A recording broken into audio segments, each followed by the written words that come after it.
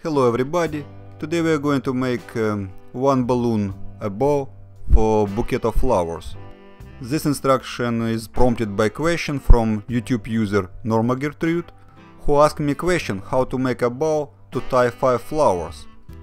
Let's inflate a balloon of any color, leaving about 1 inch flat tail.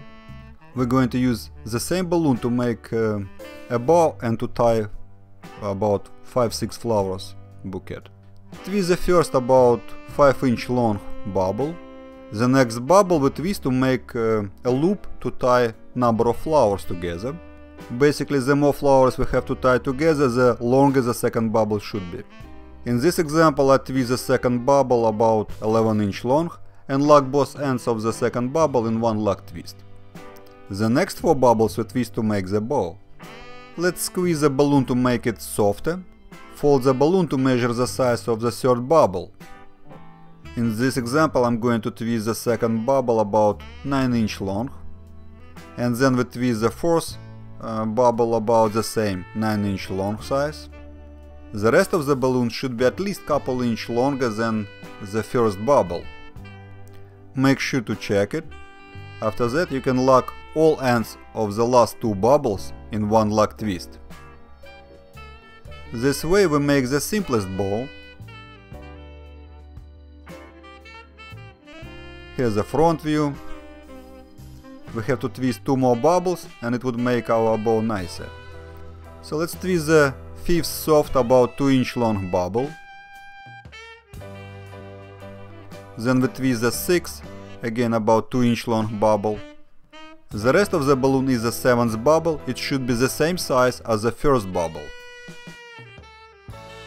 You can always and you should change the size of bubbles depending on the bouquet you making the bow for. Now let's lock all ends of the 5th and the 6th bubbles together in one lock twist. As you can see, this bow tie has pretty much the same shape as butterfly wings. As you may remember, in previously published instructions we already have made different kind of butterflies, and we can actually use the butterflies instead of bow ties.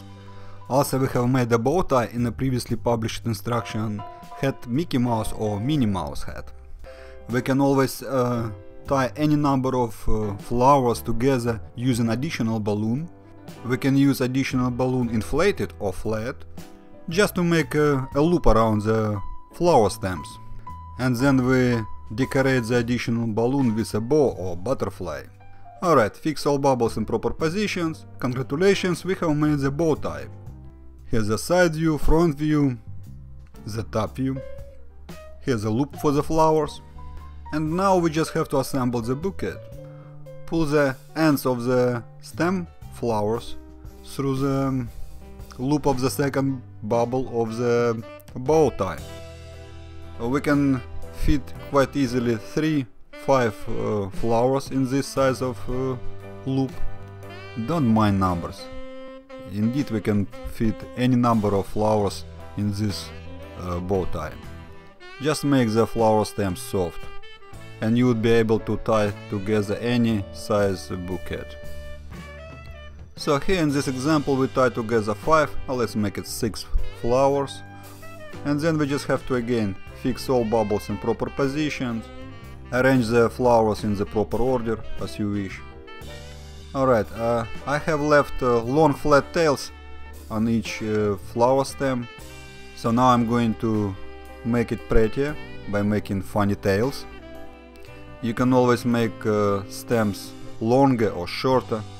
I suppose it depends on the kind of flowers you use for the bouquet.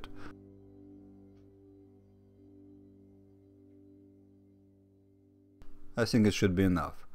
Congratulations again, we have made a bow tie. Have fun and happy twisting!